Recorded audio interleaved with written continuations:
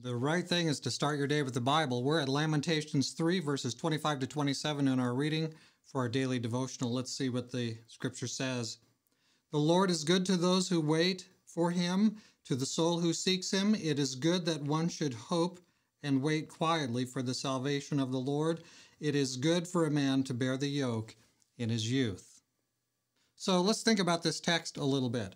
The Lord is good to those who wait for him, to the soul who seeks him. God is not arbitrary. He's not a little indifferent. He's not up one day and down another. God is good. You know, the superficial saying is that God is good. He's good all the time. And although people often give that in sort of a way that seems superficial, it's true. God is good, and he is good all the time. So when we read that the Lord is good to those who wait for him, it's saying that if you're patient, if you're willing to trust, if you're willing to put your faith in the Lord Jesus Christ, even though you don't know what the next step is necessarily in your walk with him, the Lord is good. He is good for you. He has thoughts to give you a future and a hope.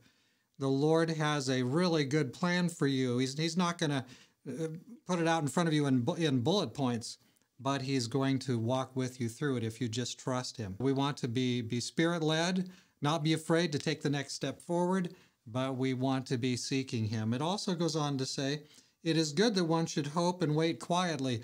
There's something about being willing to trust God and to take some time and to not be so urgent and nervous. Instead of when you think things should be happening instantly, happening right now, it's all right. Let's just watch for how God leads, and he'll show us how to go next. We don't have to be going at 90 miles an hour all the time.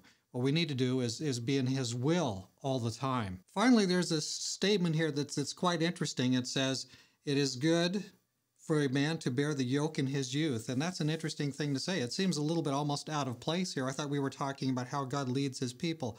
But remember, Jeremiah was a prophet from his younger years, from his very younger years, and he bore. This is talking, I think, not only to a general principle, which is good for all who are ready to follow God, but it's also talking to the experience of Jeremiah.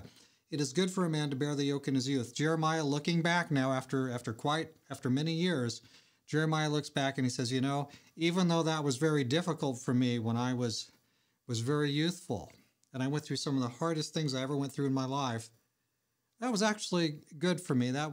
God used that in a way to develop me spiritually. And I think that's a basic principle that's true.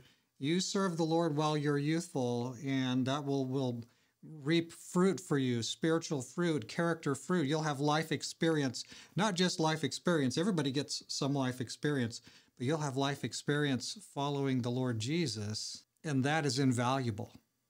There's nothing to top that.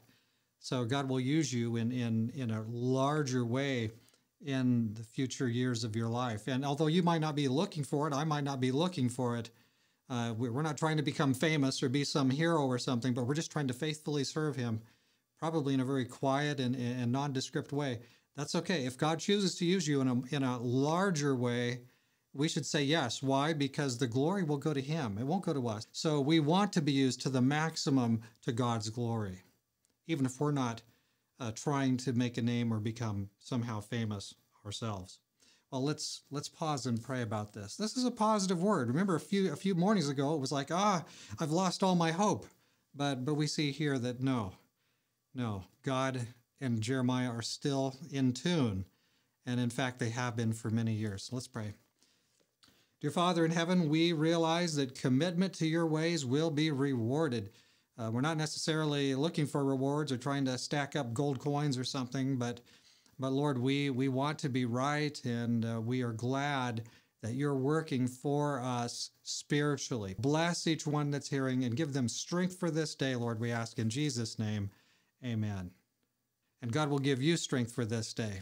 Have a wonderful day in service to the kingdom.